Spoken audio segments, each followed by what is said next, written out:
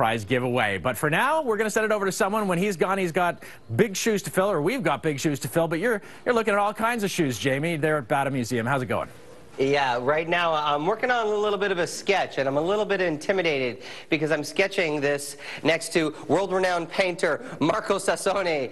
His boots and other works, that's the exhibit down here at the Bata Shoe Museum, and we're doing a little bit of a sketch-off, and we're sketching each other's shoes. So he's doing his.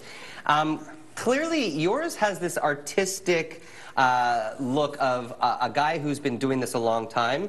And mine looks like a child from grade 2 who could probably do a little bit better. I think it's promising. It's so here's, this is what I was working with, Mark. Yes. I was looking with, you know, the texture of the shoe, the hash marks of the design. It's particularly interesting here that you were trying to copy the fabric of the shoes, and you did it with the lines. Is that a good technique? Yeah, that's very good. Yeah. Very good. Any other suggestions you think I can do to beautify this? Maybe the laces were tough.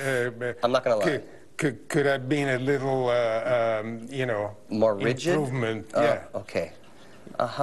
See, this is something I don't get every day, is personal lessons from a world-renowned painter. And by the way, he's not only a world-renowned painter, he was knighted by the Italian president. You got to tell me a little bit about that. I haven't met too many people that have been knighted.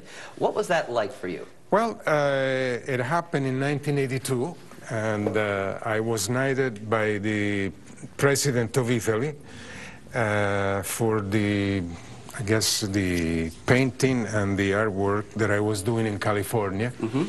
And it took me by surprise, actually, myself. You know, I called my father and I go, I received this knighthood from the president, and he was almost in tears. Amazing. Yeah. Must have been a proud moment for you.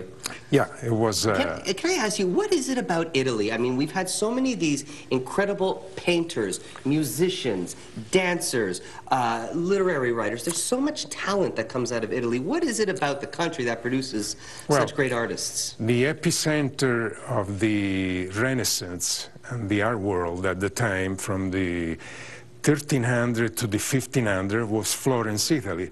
For some reason, which we still don't know yet, why the likes of Leonardo da Vinci, Michelangelo, Giotto, Cimabue were born all there. Not only that, scientist, astronomer, Galileo Galilei, all throughout the Renaissance. So maybe it's something in the water. Who knows? Or maybe it's in the wine. I doubt about the water. I think maybe it's the wine. Chianti wine. Well, listen, we're going to get back to work here. And don't forget, you want to come check out this amazing exhibit by this incredible artist. You have plenty of time. It runs until September 5th. In the meantime, let's get to work, shall we? Oh, okay. Okay. Sure, why not? Why not? Yeah, I already see what you did with my laces, Jim. You made it a little bit more defined. So basically...